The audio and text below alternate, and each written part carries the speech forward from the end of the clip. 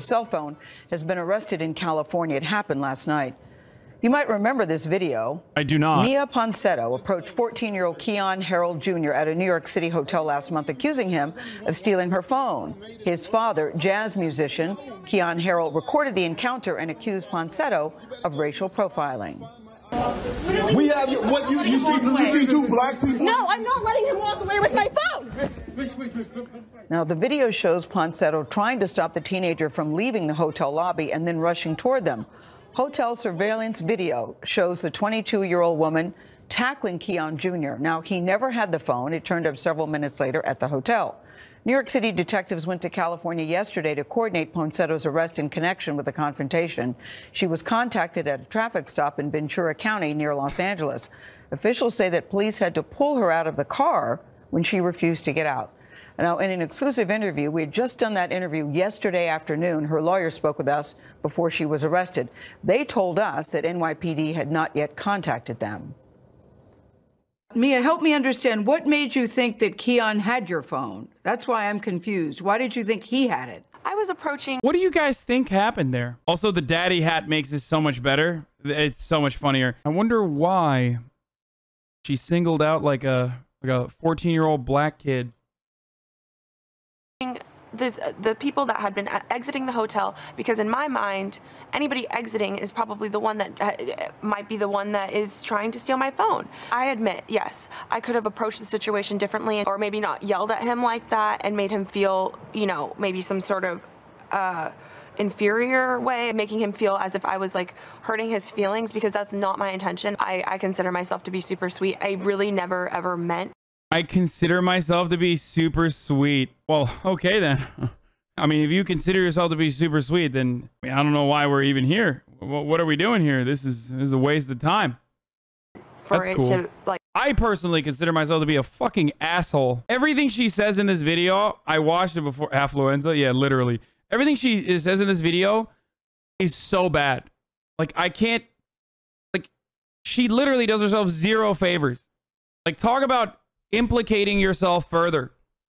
Like hurt him or his father either. Are you saying that you were stopping everybody in the lobby, asking them about your phone? Is that what you're saying? Not everyone, just the people that in the meantime, while the hotel manager was checking the footage, I just wanted to do my part as best as I could. You just described yourself. I wanted to do my part by beating a black 14-year-old. Either. Are you saying that you were stopping everybody in the lobby, asking them about your phone? Is that what you're saying? Not everyone, just the people that in the meantime, while the hotel manager was checking the footage, I just wanted to do my part as best as I could. You like literally, she's like so close. She'd be like, no, just the blacks. You just described yourself as super sweet. I know you've seen the video. When you look at the video, the reaction seems very extreme. It doesn't seem like it's someone who's super sweet. How would you feel if you were alone in New York and, you know, you're going to spend time with your family during the holidays and you lose the one thing that gets stolen from you that has all of the access to the only way that you're able to get back home? I just don't think I would randomly attack people, is what I'm saying to you. I know you said you could have handled it better, but I just don't think I would randomly attack people in the manner in which you did. Why is this like... I find it kind of weird that like she became a celebrity. Like, this is like an advertising campaign because she was like literally fucking racist. What do you think when you look at that video? You're standing there in your leggings and your flip-flops, and it looks like you're just going nuts, for lack of a better word. No, I'm not letting him walk away with my phone. I don't feel that that is who I am as a person. I don't feel like this one mistake does define me, but I do sincerely, from the bottom of my heart, apologize that if I made the son feel as if I assaulted him, or if I hurt his feelings, or the father's feelings. I don't believe one mistake defines anybody, but I think when I look at that particular video, you did more than just accuse him. The video seems to show that you physically attacked this young boy. You do see that too, right? But at the end of the day, the dad did end up like slamming me to the ground. And I can't believe that a black man assaulted me after I tried to assault his 14-year-old son. Like, first of all, dude, you're lucky that he didn't fucking end you, okay? The fuck do you mean? Like, what kind of dumb shit is this? The fuck do you mean? Like, listen, there is a disparity of power, okay, between someone who's a 22-year-old girl and a fully adult male, okay? Certainly. But, like, in that situation, if you're literally fucking attacking that a fully grown adult male's son, 14-year-old son, then no, you're going to get fucking disproportionate use of force. Pulling my hair and throwing me and dragging me across the ground. So I will say that. Yeah, but I think, you know, the video we saw, it looked like you had just attacked his son. Yeah, the footage shows me attacking his son. Attacking him how? Yelling at him? Yes. Okay, I apologize. Can we move on? I know you're saying I don't need to, I just want to apologize, but I do think that there. She's loving it, dude. Oh, God, it's so bad. Oh, God, throw the book. Throw the book at her. Everything and the kitchen sink, dude. Oh, God. Oh, it's so bad. Can we move on? There should be some jail. Literally jail. Oh, God, I hate her so much. Oh, she's disgusting. Looked like you had just attacked his son. Yeah, the footage shows me attacking his son. Attacking him how? Yelling at him? Yes. Okay, I apologize. Can we move on? I know you. Oh, it's even worse the second time, You're dude. saying I don't need to, I just want to apologize, but I do think that there should be some context to your actions that day. Okay, so basically, I'm a 22-year-old girl. Racism is. How is one girl accused? Actions that day. Okay, so basically, I'm a 22-year-old girl. Racism is. How is one girl accusing a guy about a phone a crime? Where?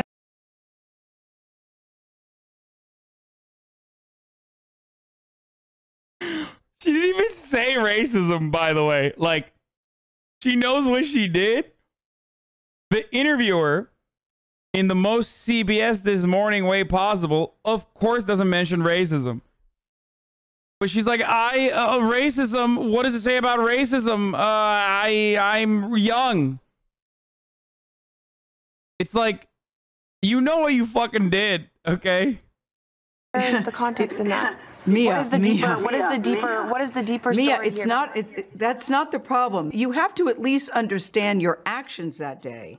You seem to have attacked this little boy, this young boy, this teenager. You seem to have attacked this teenager about the phone, and then it turned out he didn't even have your phone. That's the thing. I mean, you're saying, look, I'm 22 years old. You're 22 years old, but you are old enough to know better. So I will say you're 22. I get it. It's so great, dude. Who knew that, like, entitlement of this magnitude would create so many unique opportunities of content in which people just keep telling on themselves, not recognizing that what they did was, like, pretty fucking bad. It is wild. It's like we've had an entire week of rich, oftentimes white folk, literally just openly fucking admitting crimes and doing them, and then openly admitting them and saying, like, I don't get it. What's the problem? Why are you handcuffing me? Is this so strange? What? Like, people say, oh, white privilege this, white privilege that. Some of it's true. Some of it's, like, an exaggeration or misunderstood. But this is... I don't know how else to describe this. Like,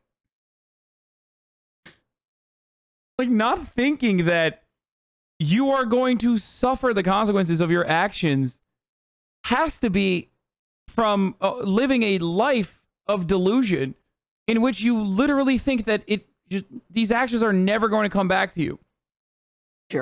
You seem to have attacked this teenager about the phone, and then it turned out he didn't even have your phone. That's the thing. I mean, you're saying, look, I'm 22 years old. You're 22 years old, but you are old enough to know better. So I will say you're 22. I get it. Enough. The hotel did have my phone. The hotel did end up having my phone. I did get my belongings returned to me. All right. Oh, wow. All right, Gail. Enough. That was my favorite part. Enough.